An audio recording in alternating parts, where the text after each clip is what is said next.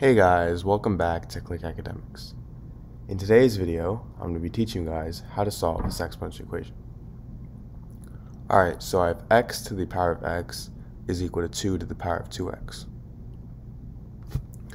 So now, if I have something in the form a to the power of m times n, this is the same thing as a to the power of m to the power of n. So 2 to the power of 2x, I'm going to rewrite that as 2 to the power of 2 to the power of x. Now, a to the power of m times n, this is also equal to a to the power of n times m, right? We could switch the order of these two. So if a to the power of m times n is equal to a to the power of m to the power of n, then a to the power of n times m, this is equal to a to the power of n to the power of m. And if these two are equal, then this means that a to the power of n to the power of m is equal to a to the power of m to the power of n. So 2 to the power of 2 to the power of x, this is the same thing as 2 to the power of x to the power of 2. So now I have x to the power of x is 2 to the power of x to the power of 2.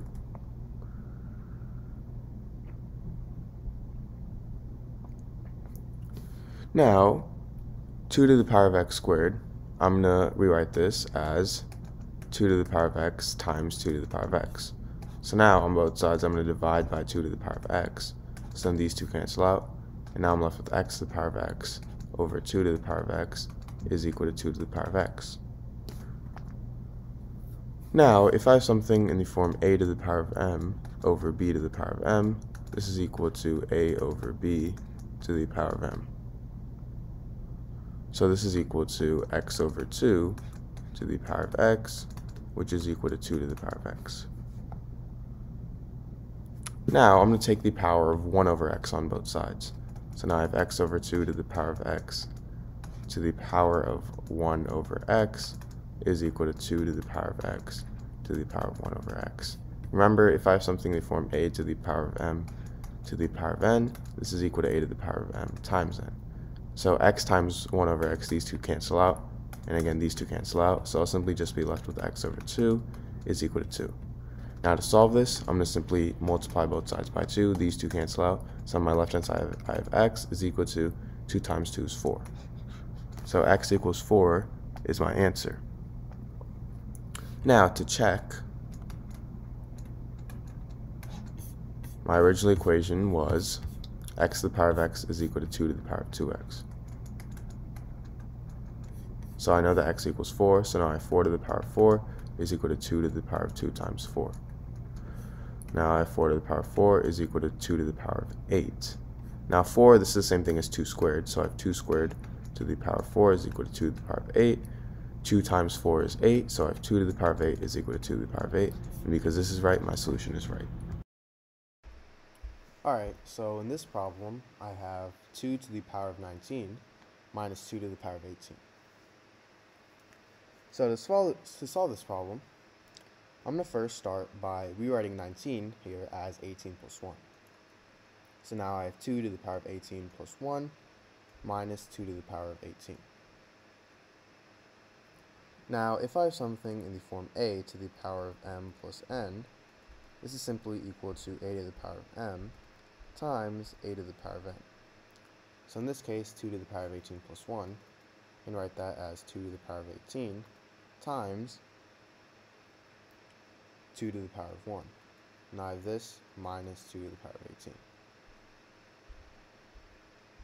So now from here, I can simply factor out 2 to the power of 18. So now I have 2 to the power of 18 times, now 2 to the power of 18 times 2 to the power of 1 divided by 2 to the power of 18 is simply just 2 to the power of 1. And now this negative 2 to the power of 18 divided by 2 to the power of 18 is simply negative 1. Now, this is the same thing as 2 to the power of 18 times 2 to the power of 1 is 2, 2 minus 1 is 1. So 2 to the power of 18 times 1, which is simply equal to 2 to the power of 18. So now what I'm going to do is I'm actually going to simplify this to get the exact value of 2 to the power of 18.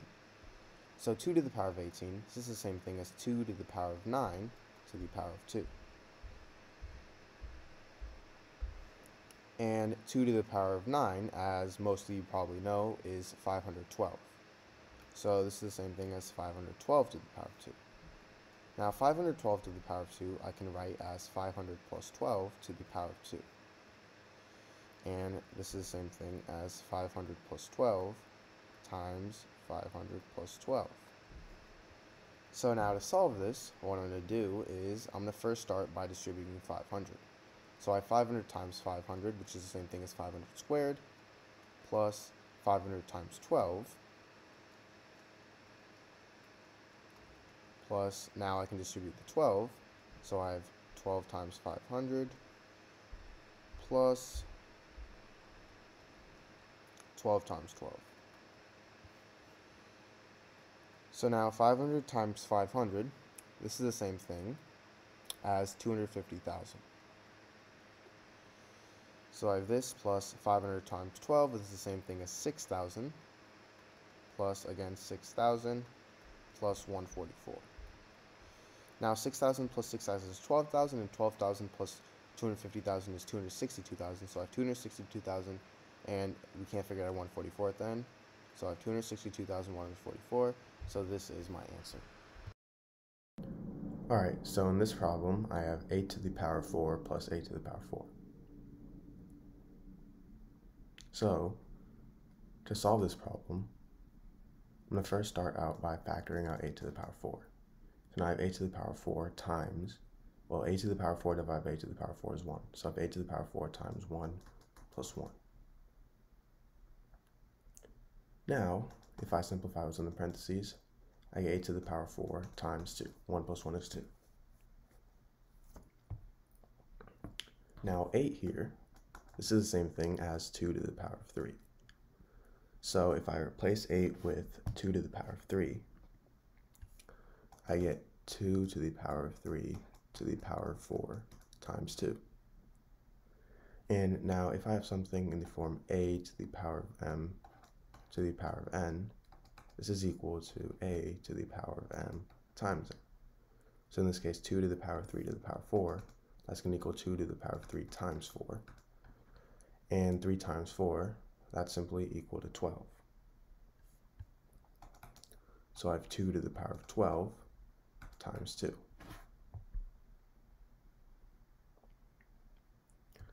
Now, if I have something in the form a to the power of m times a to the power of n, this is equal to a to the power of m plus n.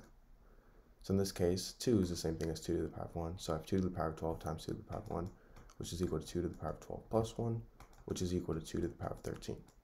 So this is my answer. Now I'm actually going to go ahead and simplify it.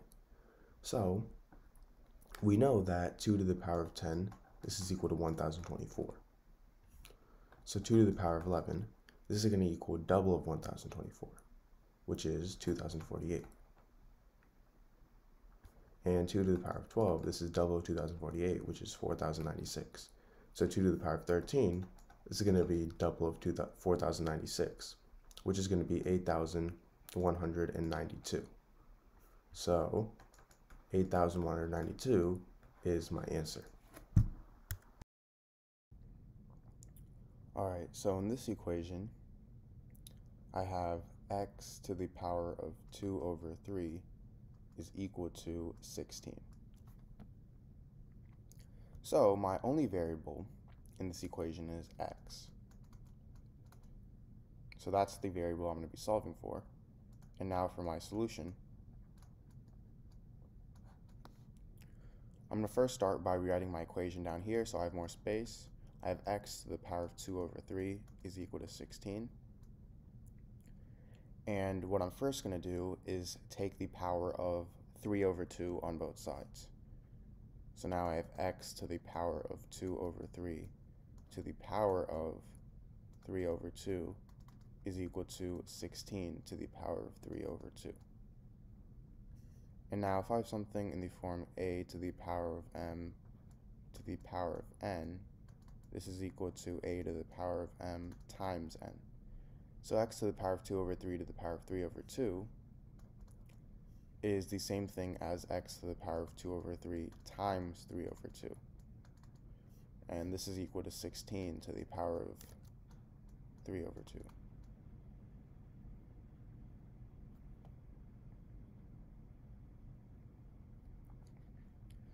Now, 2 over 3 and 3 over 2, these two are reciprocals, so they simply cancel out, leaving me with x to the power of 1 is equal to 16 to the power of 3 over 2. And x to the power of 1 is the same thing as x, so I get x is equal to 16 to the power of 3 over 2. However, we're not done yet, because we still have to simplify this. 16 to the power of 3 over 2 is the same thing as 4 squared to the power of 3 over 2. And again, if I have something in the form a to the power of m to the power of n, this is equal to a to the power of m times n. So these two cancel out, and I get x is equal to 4 to the power of 3, and 4 to the power of 3 is equal to 64. So I get x is equal to 64. Now, I'm going to check to see if this is right. So my original equation was x to the power of 2 over 3 is equal to 16, and x is 64, so I get 64 to the power of 2 over 3 is equal to 16.